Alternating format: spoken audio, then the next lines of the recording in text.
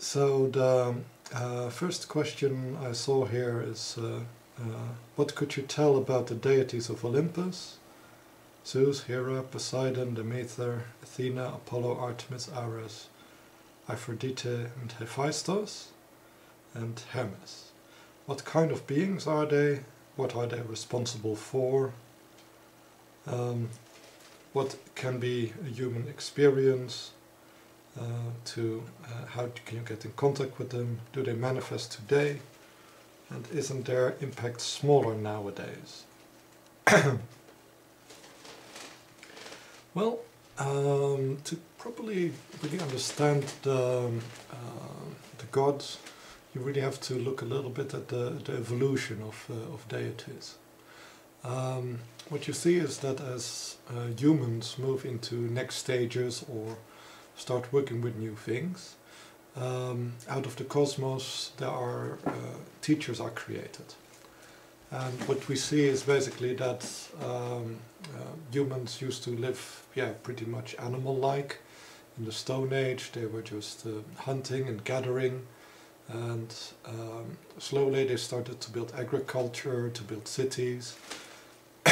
And when they started to do that, they started to work with crafts, they started to work with pottery, with stone, with metal. And the society started to become more complex. And the Greek gods are very much powers who helped us with this transition. So if you look at the geographical region of Greece, what you find is that the first gods were basically there were matriarchal societies who were worshipping the earth and the feminine. So they were the worshippers of giants and the bee queen, and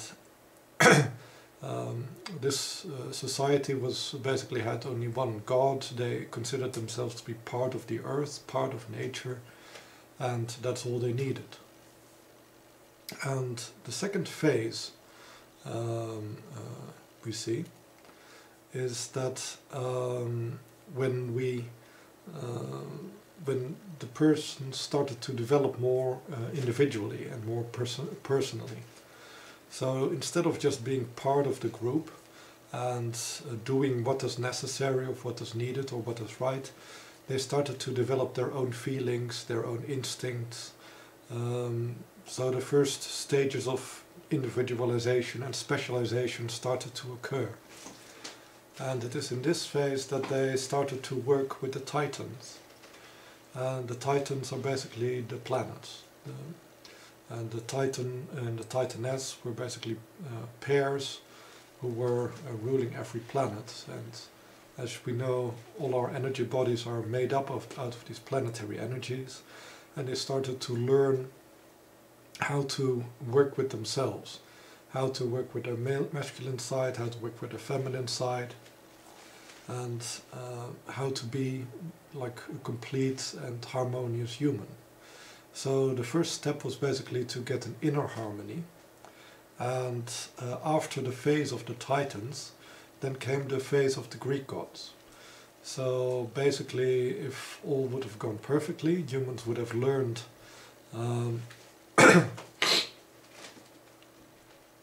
that to be in harmony inwardly, to really know themselves and to be able to transform themselves to the wishes of their spirit.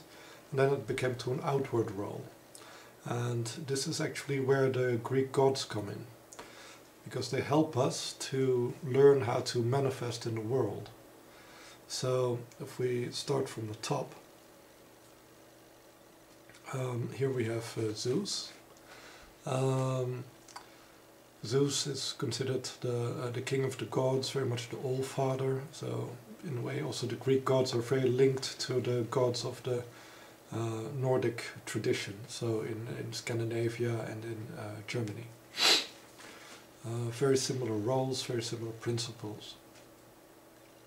So Zeus is seen as the all-father.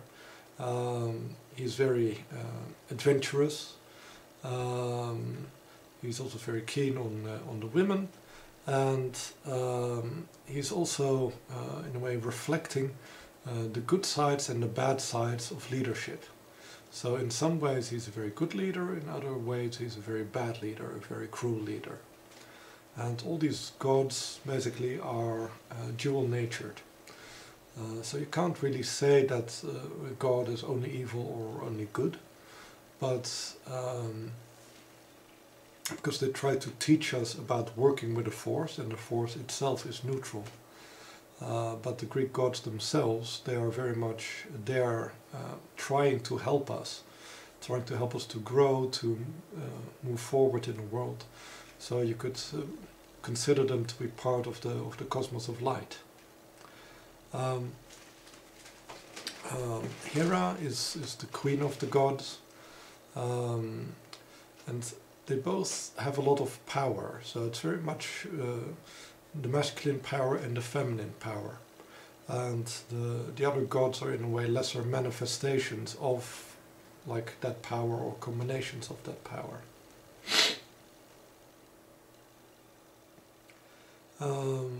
Poseidon, of course, the sea, Demeter, the earth, and Apollo, the sun. Basically, these three show the main elements in the Greek world: the sea, the earth, and the sun. Artemis is the moon, and she's also considered in a way a lesser goddess, but she used to be a major goddess. Because Artemis is the sister of the sun, so she's the moon goddess, and she's the goddess of the wild places, while Demeter is in a way the goddess of the tamed earth, the harvest, the fields, with Artemis being the goddess of the wild earth. Ares and Aphrodite, the brother and sister of love and war. If you look at the Assyrians, they combined it both in one form, in Ishtar, the goddess of love and war, but the Greeks decided to split it up in two forms, with war being male and Aphrodite, the love, being female. Later also these different gods became again linked with the planets. And so the original planet cult didn't completely disappear, but it's kind of fused with the Greek gods. And as the Romans took on the Greek gods, they also gave Roman names to these gods, which are actually the names we use for the planets today. Hephaestus is the forger, the lords of the volcanoes, and Hermes, the messenger of the gods, together with Athena, who's the goddess of wisdom, the god of...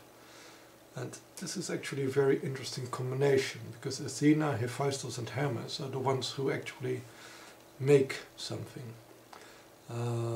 There's also lesser gods and goddesses and demigods, like Nike, the goddess of victory, Hercules, and many heroes, of course.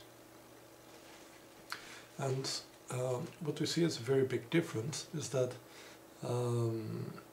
people are looking for a role in society, so they tend to pray to a god or a goddess who will help them to take that role. So if you want to be a leader, you would choose Zeus or Hera as the goddesses who will guide you. If you want to be a warrior, you would choose Athena if you're a strategist, or Ares if you're more a hands-on warrior. For healing, you can work with Apollo, who basically has a lot of power, or you can work with Hermes, who carries certain energies to you, who is more of a knowledgeable healer.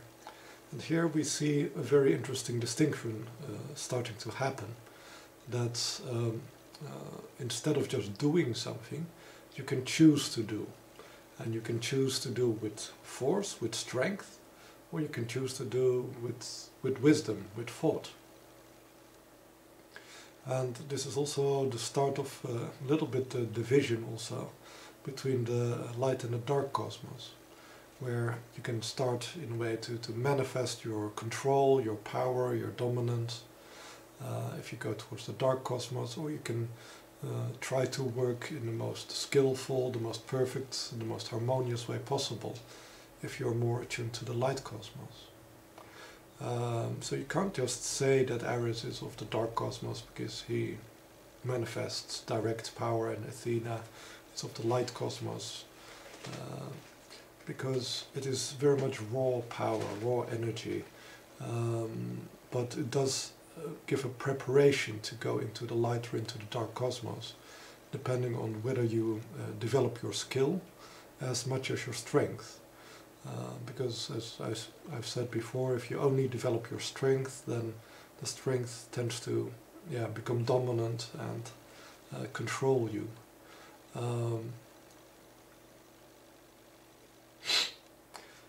So as to what kind of beings are they? In a way they are very much the manifestations of the wishes of the people. So people have a need, people have a wish, and in a way as an answer to that wish, gods and goddesses come into being. As I've said before, not all gods and goddesses are there to serve humans, and often some gods and goddesses have dual roles. So Poseidon was also taking care of the other creatures in the sea, and Artemis is also taking care of other creatures in wild places. Demeter also takes care of the cattle and the domesticated animals. So there's still a little bit of an overlap between the gods of nature and the gods of culture. And if we move on in time to the Nordic religion, which came after, there you see that already the gods of the humans and the gods of the natural world have split. In a way, there you have very much the Aesir, the gods of the humans, and the Vanir, the gods of the natural world. But here there's still one, and also in the Egyptian pantheon there's still one.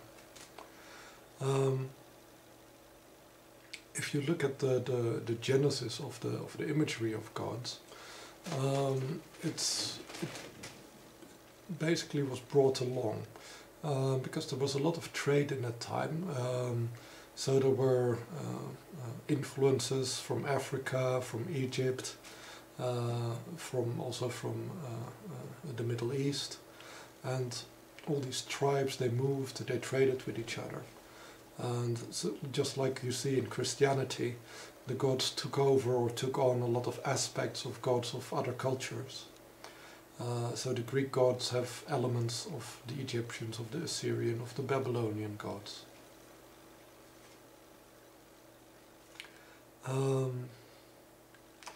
So the kind of beings they are.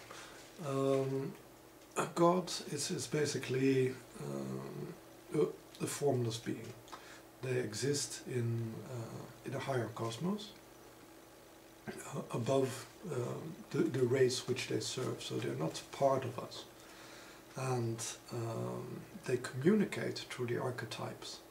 So in a way the warrior or the king, which are shown by Ares and Zeus, this is not them. This is just the archetype which they use to show themselves, to work on the collective consciousness of the human race. And in a way this is how they also function.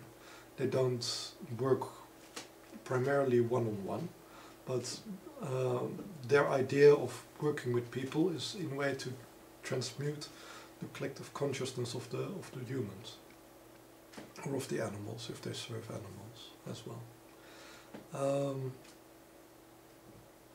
And what in a way such a god does or wants is in a way to create disciples. It wants to teach people all they know so that they reach their full potential.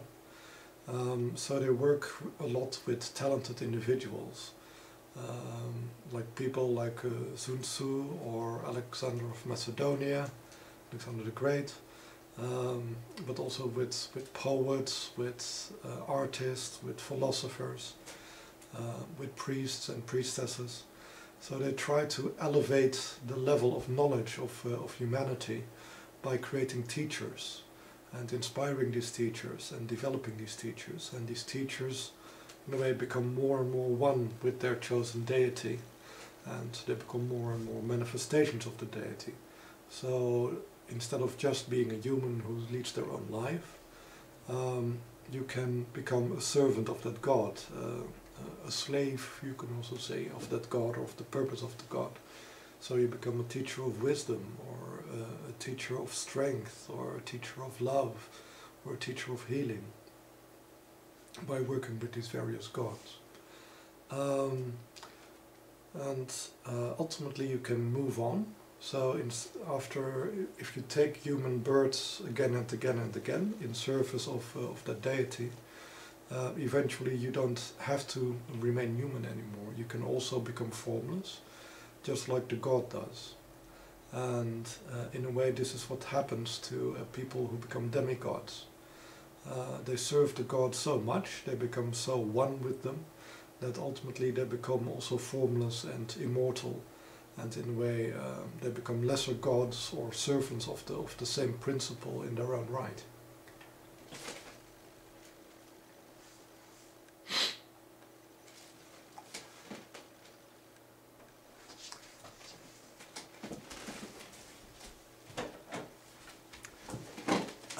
So as to the human experience in contacting them,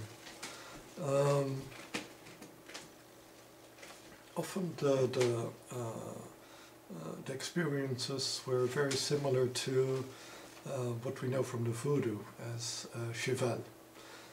Cheval is horse, and the priest or the priestess tries to be the horse on which the god is mounted. So they would, in a way, seek to relinquish control over their thoughts, their emotions, their energy bodies to the god or to the goddess. So that there's really a fusion between like the earthly body, which is human, and some of the earthly consciousness, and the divine impulse, which is riding it, which is influencing it and transforming it. So the earlier priests and priestesses were often used trance.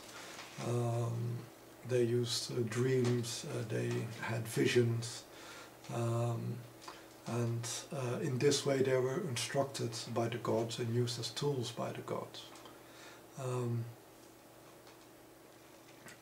Also in, for instance, in Dionysus, the god of the wine and the dance, also alcohol was used, and it is also quite probable that also other intoxicating materials were used to create a greater surrender of the human to the deity. So the experience of being cheval can be different depending on how deep a trance you will go into. If you go into light trance, you will just hear a voice, or you will get a certain knowledge or a certain feeling or a certain intuition. It will be a rather gentle influence. If you go into half trance, then you will notice that some other power takes control over your body, and it will be like seeing everything in a dream. So you see yourself, you hear yourself talking, you see yourself doing something, but it is very hard to remember once the experience is gone. And in full trance you don't actually experience anything, you're just being removed from the body or pressed in a very small part of the body while the god or the goddess is working. So there's very little experience. What is known is that basically by being possessed by a god or a goddess, the human body can do things which are normally impossible. So it will gain greater knowledge, greater strength, greater skill. And in a way what the god or the goddess is doing by imprinting its power or its skill on the host, some of it will remain. so that the host will have some residual knowledge or some residual talent, or will find that his own talents are stimulated. So these joinings are basically like taking food, spiritual food.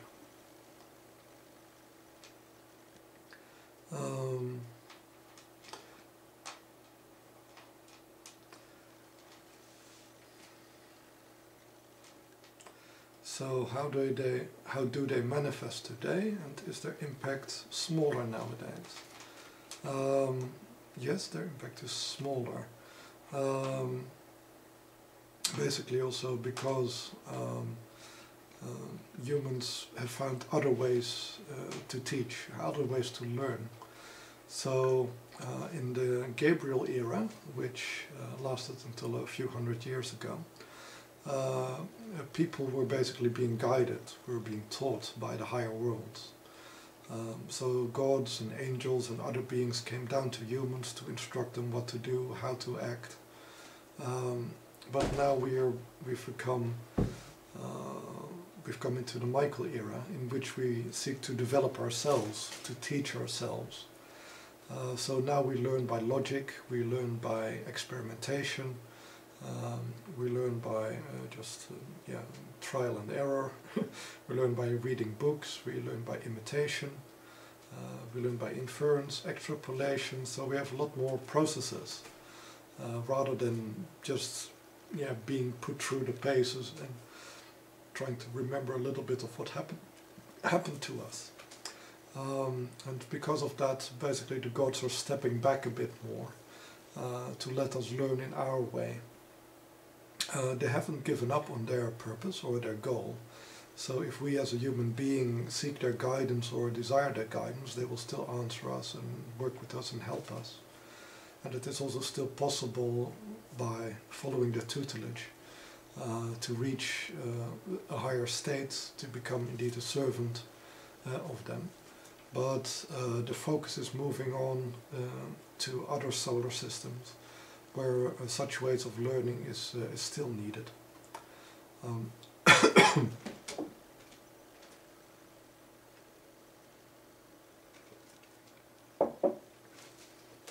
So their impact on us human beings is definitely smaller.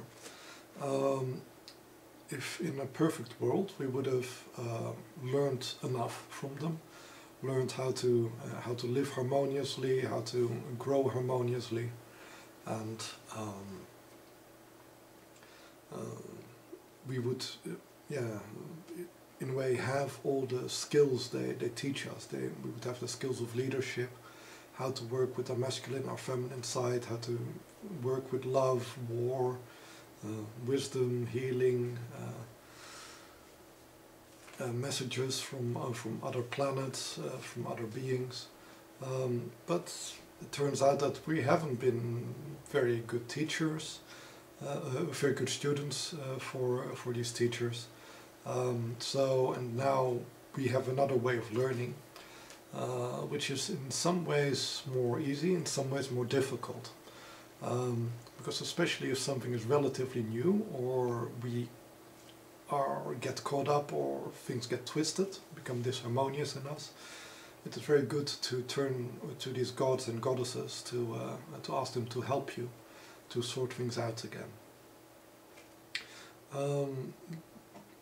Also, the gods and goddesses were in a way replaced by saints and by angels, who also have very specific domains in which they teach humans, in which they help humans.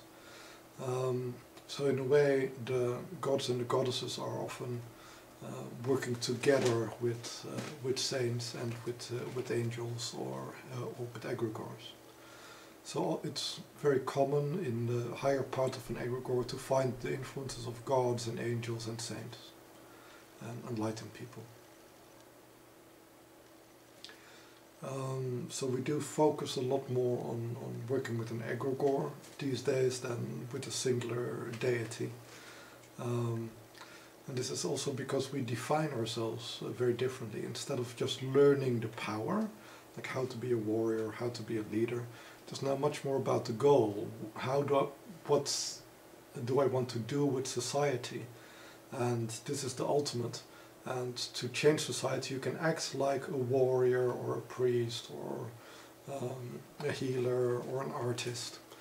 So we are in a way expected to already have mastered all these skills, which we are now using to serve a higher ideal.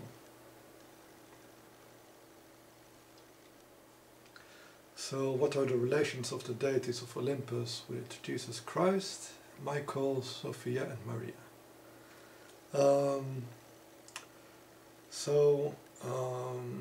With Jesus Christ, not very much. In a way, the Olympian gods, also the Nordic gods, they were conceived in a pre-Christian era, and they serve to, as I said before, to teach us so that we can harmonize, we can develop our skills. And Jesus Christ is a much later phase. It is about using all this knowledge and all these skills to create a society which is based on love and on compassion. So they kind of cooperate, or they don't collide. They have no argument with that, but they're more neutral in a way. They're about the power, not about how to use the power. They leave a lot of freedom for people to choose to follow Christ or not. So working with Christ is also not a blockage for working with the deities. It is important though that not all deities are light, and if you want to work with the power of Christ, which is focused on love and compassion, then certain deities are more difficult to work with, or because they're more associated with the dark cosmos. But there's no forbiddance. There's basically too much distance for them to be really in the same area or in conflict together. So it combines rather well. Michael is really about a very different phase of learning. The name Michael literally means he who is as God, and this is basically our attempt to be more God-like. So the Michael impulse is related a little bit to, just like the Gabriel impulse to Christ, whereby we can see Christ as an example of how to be a perfect human, how to be a godlike human. So Michael, in a way, is a new teacher who's moving us towards a new ideal, a new goal. And in a way you can see Michael as a god himself, because he's also there to teach us in this transformation how to unlock our inner deity, our inner power. So Michael is very similar actually to the Olympian deities. But the thing is that it is not focused on one specific role like an Olympian deity, but it is actually trying to bring you back to your original role. What were you in heaven? What type of angel were you in heaven? And that's the type of human you have to be, and in preparation of becoming that angel again. So it is, Michael's teachings are essentially the same, but on a much higher level than that of the Greek gods. Sofia is very much part of the Greek culture. You could call her a little bit the meta-goddess. Because all the gods together, and not just of the Greek culture, but also of the other cultures, they contribute in knowledge, in wisdom, in skill to the collective consciousness. And this is basically the essence of Sofia. So Sofia is in a way created or formed by all the gods and the humans who learn from the gods. So Sofia itself is you couldn't say she's a god, because she's not a higher principle or a teacher in that way. In a way, she is opening up again all the knowledge which has already been developed by the humans,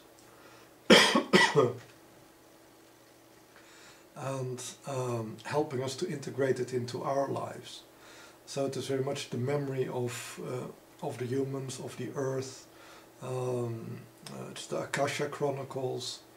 So Sofia is a very beneficial power. And in a way, she also works with all traditions. So she works with the Christian tradition, but also with pagan traditions, with shamanic traditions, to open up again all this knowledge of what has been before.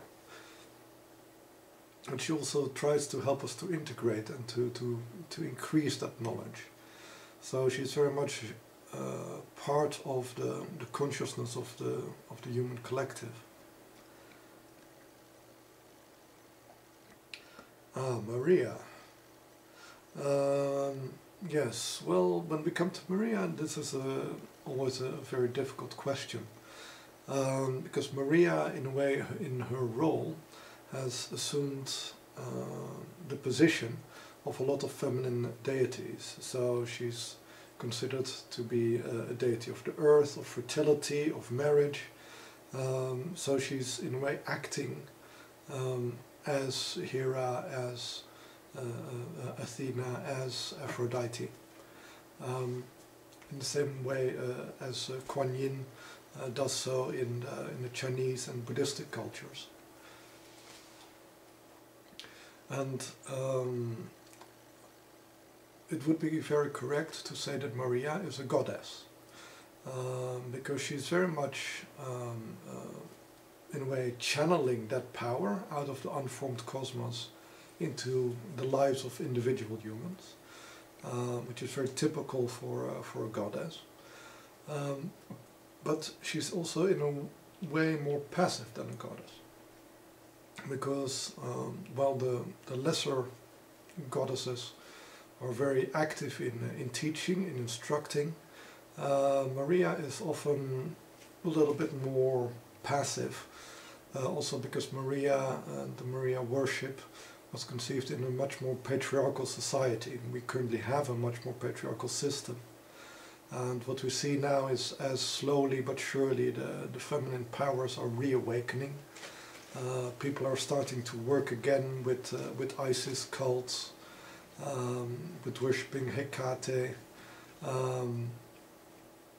with working with Hera, and I think that ultimately people will also start to work in a more active role, or ask out of Maria that she also becomes more active in teaching and helping, in developing.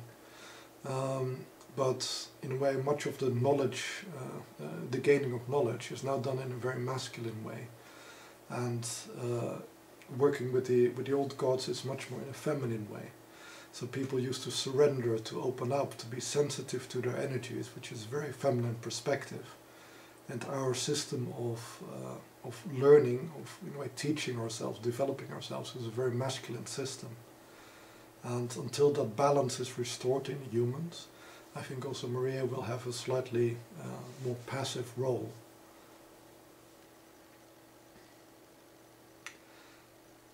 So I will now go to the last question, because my throat is really sore. What are the relations of the deities of Olympus with the ship of fools? Well, they really like the ship of fools. Because there are many people who are interested in learning, in developing themselves in many different ways. They want to become leaders, or teachers, or creators, or healers. And wherever there is a school, these gods tend to go there to work with them, to develop them. This is not just true of our school, but they also go to universities and other institutes of higher learning, where people are devoted to self-development. So the Greek gods are also present in many of the egregores, which are also used by the school. So they work both in a direct manner and an indirect manner, and usually they prefer to work through the egregore, because the egregore in a way contains humans, and humans have been initiated in the egregore, so the humans can also manifest the teachings by talking about it, by reading about it, by writing a book about it, which is more the modern way of learning. So the gods are very active, but they tend to work through the pawns, if you will, which are within the egregore.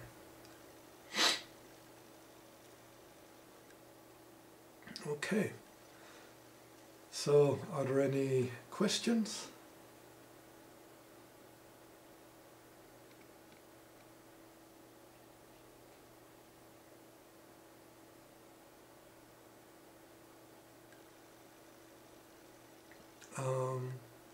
I see a 9 written by Lizzie, but that's not a question, I guess. Ah, okay, no questions. Okay, so, oh.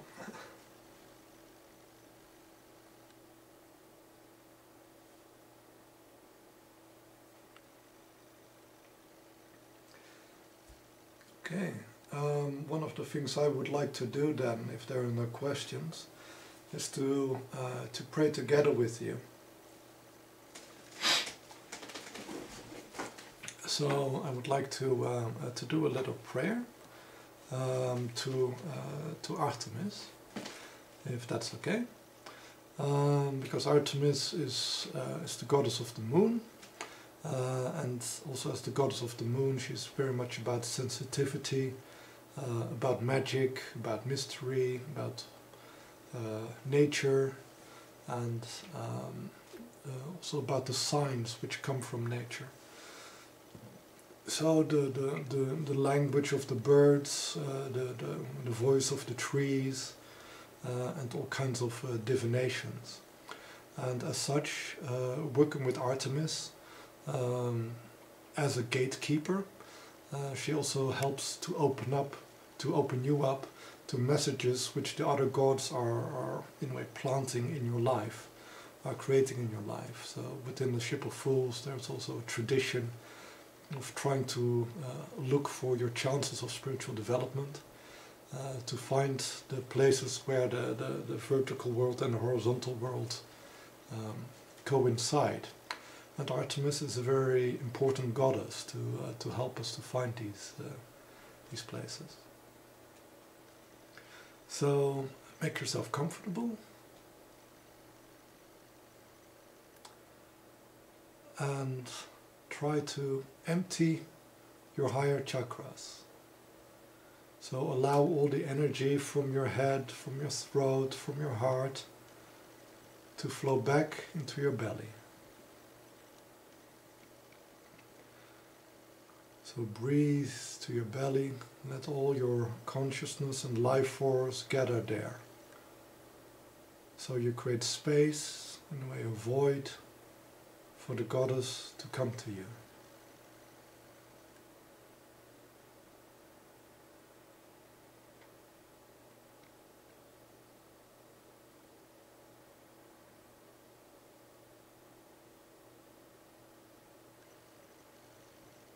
You can close your eyes and reach out in your mind to whatever wild animals or wild places there are in your neighborhood. They can also be further away. So places which are still relatively untouched, in the mountains or in the deserts, in the swamps, where the harmony of nature still exists.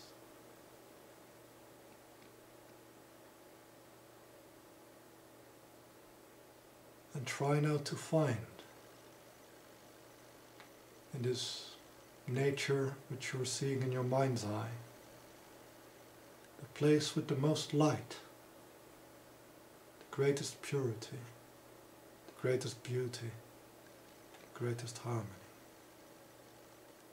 And go on a journey to find Artemis, to find the natural temple.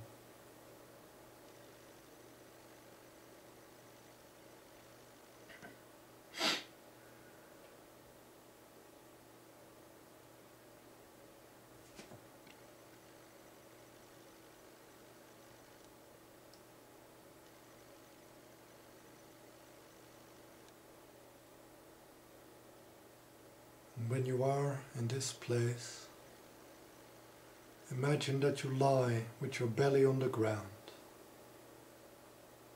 and your back to the sky, and allow the day turn into the night and the full moon to rise and to shine on you.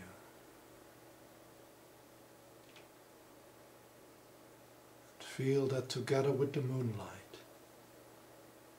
the power of Artemis comes over you and into you.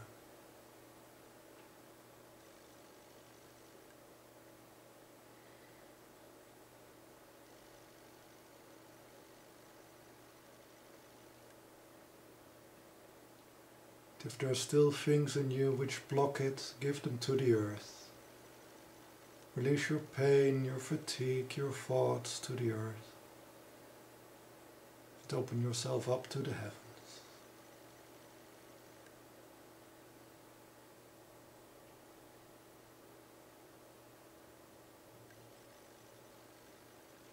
When Artemis is coming to your body, feel yourself rise up from the earth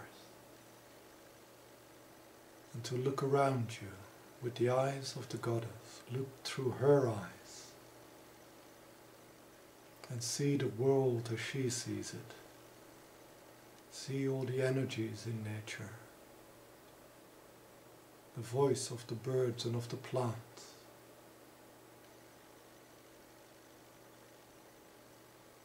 And see that through nature all the gods are talking to you. The entire cosmos is talking to you. The waters are talking to you. Feel the great flow of energy, the ocean of energy which is all around you.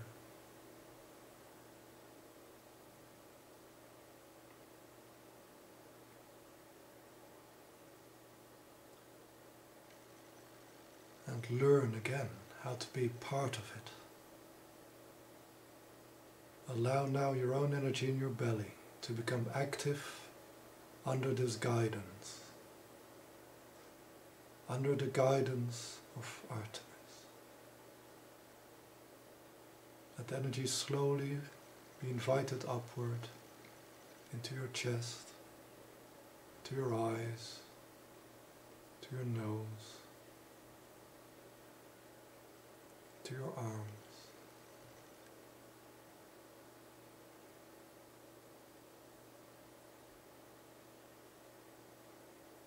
To claim again your birthright as a human being.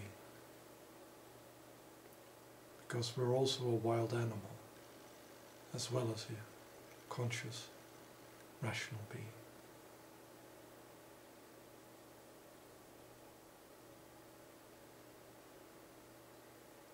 And give thanks to the goddess for her help and her teaching, and helping us to remember our strength and our wisdom, and the wisdom of the world.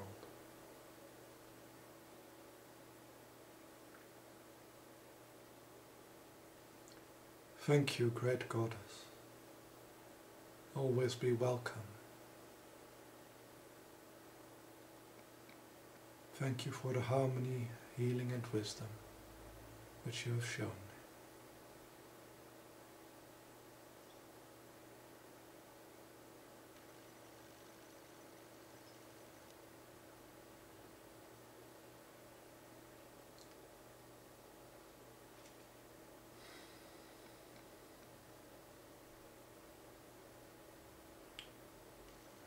I will sign off now, and I will let you enjoy this feeling for a while. It's good to recall this every once in a while when you're out in nature, so you can benefit more from the contact you have with it. Okay, I will do the rest of the questions hopefully next week. Okay, bye bye.